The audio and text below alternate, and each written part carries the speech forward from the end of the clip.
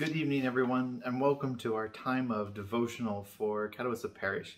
I'm so glad that you're able to be here. My name is Pastor Adam Miller, and I'm the pastor here at Catawissa, which is Culp and Roaring Creek Valley Churches. Tonight, we're going to continue on with our devotional on Wednesday evening. So I'm going to give folks just a few moments to join us and for you to find me here on Facebook and YouTube. We're so happy that we can gather in this format. We can be community of God called together even throughout the week. If this is your first time joining, welcome. If you've been joining forever, welcome to you as well. Tonight, just a few things. Reminder, obviously worship this Sunday morning, Culp at 9 a.m. and online at 9 a.m. and 10:30 at RCV Church. We would love for you to be able to join us for worship in person or online, whatever you are most comfortable with, but that you would take the priority to join us for worship, because certainly in this world we need as much Jesus as we can possibly get. Tonight we're going to go a little bit different than tomatoes that we went last week, so if tomatoes weren't your thing, you're in luck. We're not going to do 2 weeks of that. Yesterday we had an opportunity as pastors of the Lewisburg district to have a day apart, which we usually have every year, and we were able to have it this year in person, and we were able to have it at Wesley Forest. So it was a day of recharge and re-equipping and reflecting and fellowshipping and, well, of course, eating, but we did all of those things together, and one of it is we had a guest speaker of J.R. Briggs, who's an author. He's from Pennsylvania here as well, and I encourage you to look him up. He's got some books. I have not read any of them yet. Don't tell him. He has a podcast, and I'm just starting to dive into that as well. So looking forward to reading some of his material, and who knows, maybe we'll have an online Bible study or in-person Bible study with some of his work coming soon. So I just want to encourage you. This is a scripture he used yesterday, in the translation that he used, and I want to share that with all of you today. It is from Matthew chapter 11, verses 28 through 30. This is always a scripture that has brought comfort to me. It's brought encouragement to me, and so hearing a little bit of a different translation just struck me different, especially in this season where we find ourselves shoring up water plugs wherever we can, because it just seems to keep pouring in on us, quite literally sometimes.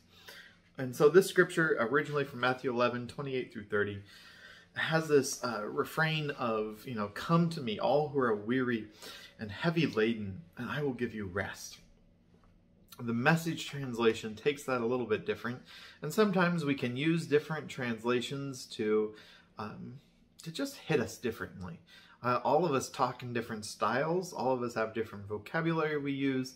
And so different translations offers us to see different perspectives of what is theologically the same thing, but just provides a little bit different angle at it. So hear these words as I read them from Matthew 11, 28 through 30. This is the Message translation. Are you tired, worn out, burned out on religion? Come to me. Get away with me and you'll recover your life. I'll show you how to take a real rest. Walk with me and work with me. Watch how I do it. Learn the unforced rhythms of grace. I won't lay anything heavy or ill-fitting on you. Keep company with me and you'll learn to live freely and lightly. Again, your translation, if you're following along in your Bible at home or on your phone, might be a little bit different. Certainly the translation I usually use, which is the New Revised Standard Version, or NRSV, is different. But this from the Message really it struck me yesterday, and I wanted to share it with all of you today. Again, that first part of it. Are you tired? Are you worn out? Burned out on religion? Come to me. Get away with me. And you'll recover your life. These words that Jesus is speaking just seemed so appropriate for our world today. I believe most of us are tired and worn out. I would even go so far to say as most of us are burned out, with no energy to start or restart or reinvent. we are weary. But Jesus' words go on to say, come to me, get away with me, and you'll recover your life. I'll show you how to take a real rest. Walk with me and work with me. Watch how I do it. So often I think we forget about Jesus and resting. I think so often we hear these words of, come to me, all who are heavy and laden with burdens, and I'll give you rest. But we don't really fully understand what those words mean to us. We don't fully understand what the implications are until we find ourselves in a place where we seem exhausted from a changing world around us, exhausted because things feel outside of our control, exhausted because everything changes and doesn't seem to make sense in the why that it's changing or why people are acting the way they're acting. And we need Jesus' words of, imitate me, he says. Do what I do. Jesus, after feeding the 5,000 in Matthew 14, starting in verse 22, after he's fed those 5,000, which was, let's be real, over 10,000 people, after he had fed all of those people, he sent the disciples out on a boat, out onto the lake. He sent them out away. And then Jesus went and took a nap. Jesus went and rested and prayed before he joined the disciples by walking on the water. Jesus knew how to rest. After he had put on a meal, after he had performed miracles, after he had shared the good news that he was bringing, he rested. He relaxed. He vacationed. Are you getting rest? I know the answer for a lot of us is no. Maybe for some of us, we're saying, yes, that's all I'm doing is resting. Are you restored in your rest? Notice the difference there. We can sit all day long and be exhausted by the end of the day because our minds are going, we're questioning, we're thinking, we're doing, we're interacting. We can be going all day doing hard, laborious work and be exhausted. But are we getting the rest that we need? Are we coming to Jesus and finding that his burden and his yoke is not heavy, but it is light? Jesus says, again in this scripture, keep company with me and you'll learn to live freely and lightly. I think we need that now more than ever. You're joining me on social media, either Facebook or YouTube, to watch this. So you literally know that our social media world always isn't the most healthy place for us to be. We literally know the negative, angry, and hurtful comments that we can read or see. We literally know the frustration of seeing someone comment something that maybe we don't even know who the person is, but it makes us angry what they say. We think how little they know or how wrong they are when we think we know all of the answers in the right ways. Are you tired? Are you worn out? Are you looking for rest that actually restores in this world? Come to Jesus. We as Christians, I believe, need to do a better job of showing the world what to do when we are worn out, when we are weary and ragged. I believe more and more we need to be showing others that Jesus is there even when we personally don't have all of the answers. We serve a Savior who does. Who have you reached out to this past week to share in a friendship and catching up, whether it be in person or over the phone or through video call? Who is it that you've reached out to that God's been nudging you to speak to that might be just struggling to find peace in this season? Hear these words again and again from Jesus. Come to me, get away with me, and you'll recover your life. I'll show you how to take a real rest. Walk with me and work with me. Watch how I do it. when we are physically, emotionally, and spiritually drained, are we going away and resting and praying, communing with God before we go on to the next task? Or are we just so set on getting to the next thing that we forget that we serve a Savior who is we are able to glorify through everything that we do? Are we, as followers of Christ in the age of 2021, remembering one of the most basic things of life? Rest, renewal, because out of that comes strength. You know, so often I find myself, and today be no exception, of turning to coffee, whether it be iced coffee or hot coffee, but constantly reaching for that caffeine to keep going, to get everything done that needs done, to keep up with a 2-year-old that likes to touch and experience everything that he possibly can in a moment. And then I catch myself and I realize that we need rest. We need moments of simply being in the presence of God, learning how Jesus did it as he walked this earth as God incarnate, who took rest, who knew his limits, rested, even though he was omnipotent, all powerful, able to do everything possible. He still took rest. So can't we? Whatever you are going through today, whether it's sheer joy or panic or worry or doubt or whatever it might be, or mediocrity, rest. Find moments of rest where we can spend simply in the presence of God saying, thank you, Jesus, for today. Thank you for the opportunities you've presented. Thank you that your burden is not heavy like this world. Renew me and my spirit.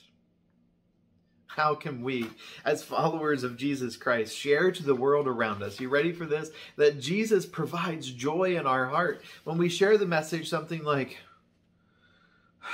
well, Jesus just gives me rest, and he just gives me so much joy. And I would spend more time talking to Jesus if I just had the time.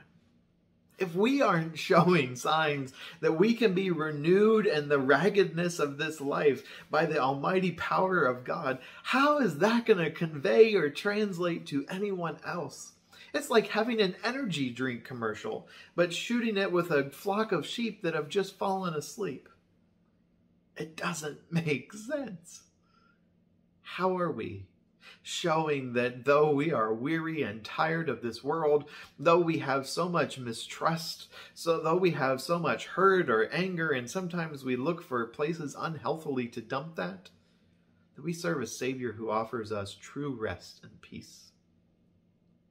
True rest and peace. I want to encourage you that tonight and throughout this week.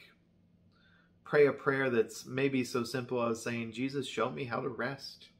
Help me reprioritize my week. Help me reprioritize my day. Help me connect better with you so that I may be a better disciple for you. Okay, so that's our scripture for tonight. And again, that's Matthew 11, 28 through 30. If you like this translation of it, the Message offers that, and that's what I read that from. It's a little bit unique. If you Google Matthew 11, 28 through 30, the Message, it'll pop right up. You can click on it with, I think it's Open Bible or one of the Bible websites. It'll pop right up that you can read it if you'd like to. Are there prayer concerns? Are there joys? Lift them up in the feed so we can share in them together, so that we can be renewed, that we can offer over to Jesus all of those things that are on our hearts, that are heavy on us and weighing us down, so we can find real rest tonight and every day in the arms of Christ. Certainly continued prayers for our nation and for our world. Continued prayers for Culp and Roaring Creek Valley and Bethel churches. And I would ask, obviously this last week our sermon was on prayer, and I want to ask that you would be in prayer. If you could do me this favor, could you be in prayer for Sunday morning for our worship services? 9 o'clock online and at Culp and 10:30 at RCV. Could you be in prayer for those, please? Whether you attend them or don't attend them, Whether you're a member or not, whether you attend one or the other, pray for both. Pray for these services, that God's Spirit would be present, that God's Spirit would be upon me, that would be upon the pianist, that be a part of anyone who's involved in worship, that it would be a sweet offering to God that is pleasing to Him.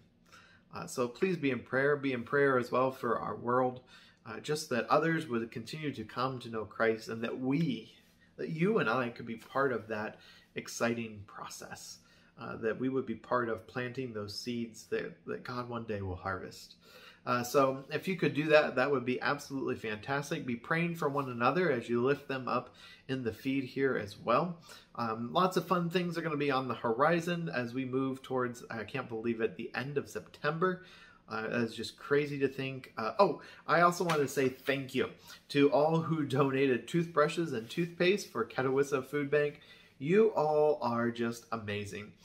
We collected a little over 1,000 toothbrushes and toothpaste to donate. We've far surpassed our goal that we wanted to, so thank you for all of your outpouring through donation of toothbrushes and toothpaste to be used in the food bank distribution tomorrow evening.